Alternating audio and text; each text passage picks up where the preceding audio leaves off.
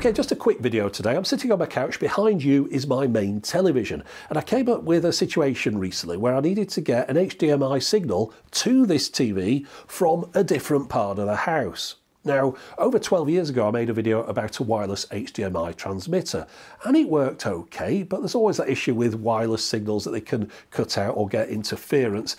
They've come on in leaps and bounds since then, so I was looking at that as a possible solution, but while I was looking for that, I came across this. This is just one example of sending HDMI over a network cable. It's an EX165C+ from a company called Ori.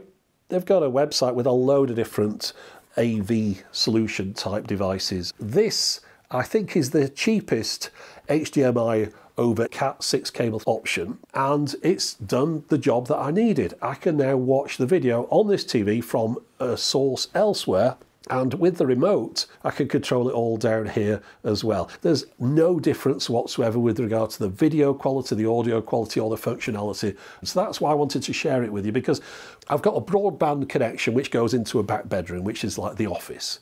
And then I've got a satellite TV system in the lounge. The broadband people said, we can throw in television with that, and we can reduce your price down and increase your broadband speed. So I went, yeah, all right then. And I got this box through for TV over cable. It's a Virgin TV 360 box. If I could get the video from this cable box to the television, I could get rid of my Sky box, the satellite TV system. And that is why I went and got this. Now, I'm going to show you how I set it all up. And I did make a bit of a cock up at one point in there, but it all came right in the end. So let's just have a look at what's in the box and what you have to do to set this one up. Now, one vital piece of information I didn't include there is that there is a Cat6 cable connection that runs between the office room and the lounge, and that's what makes this whole thing possible. That wire fell out of use a number of years ago when I upgraded to a faster Wi-Fi system. Okay, so here's what we've got inside the box. There's a transmitter and a receiver. There's an IR blaster and receiver cable, and that enables you to send your infrared remote signals back to the transmitter to control the box that's sat next to it. There's a 12-volt power supply. There's only one. It has to be plugged into the transmitter. The receiver gets its power from the transmitter's end. Now, the transmitter has a connector for the infrared blaster, the Cat6 cable, the power in, as well as an HDMI pass-through, enabling you to carry on watching your video device at the source as well as at the remote end.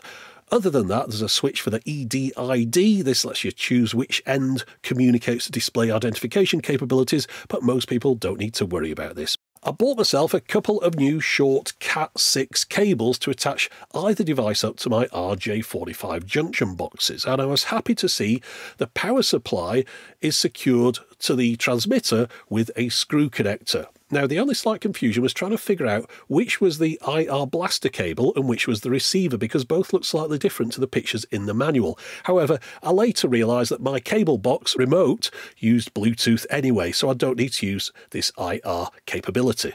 Now, as for the receiver end, it's a simpler affair. It's just got sockets for the Cat6 cable, the IR receiver, and the HDMI output.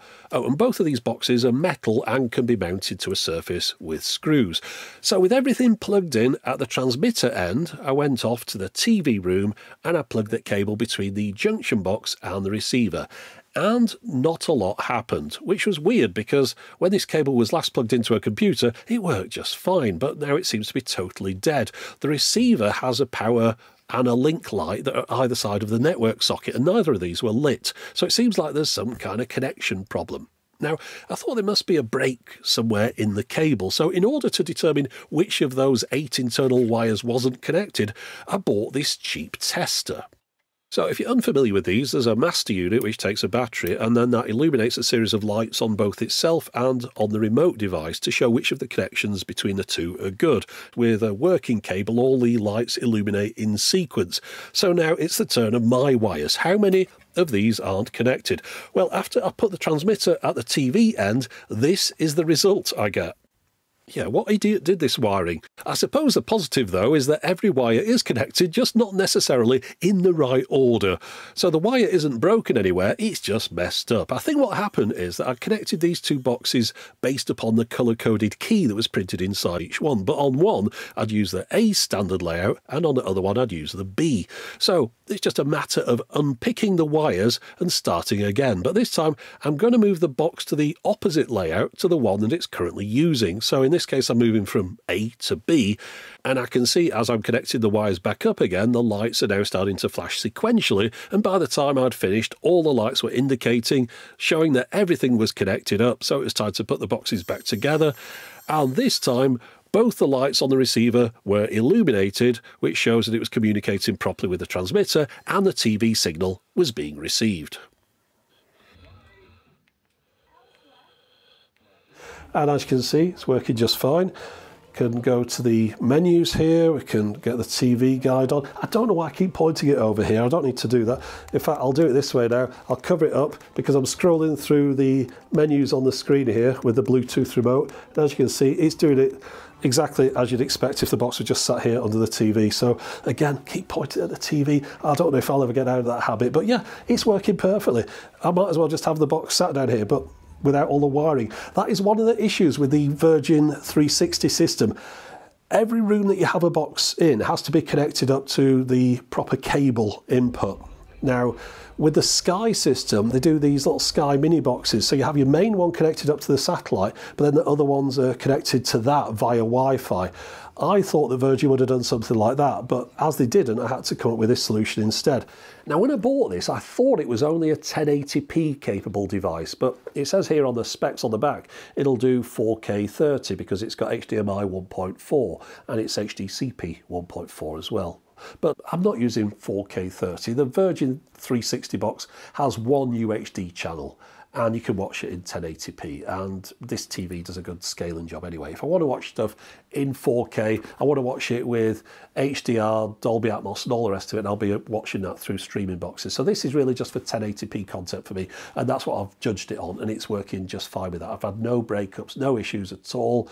The video is pin sharp. In fact, I think it's even better quality than it was coming out of my satellite box previously. That seemed quite soft, whereas the Virgin one seems to be a clearer image. Sound quality is coming through just fine. The remote is working perfectly because it's a Bluetooth remote. The device is only at the back of the house up there. It's controlling it just fine. There's no delay, there's no interruption, there's no problem with it whatsoever. And also, it's working through all the EARC stuff, so it will go through and adjust the soundbar and all the rest of it. It's as though I've got the box underneath the television.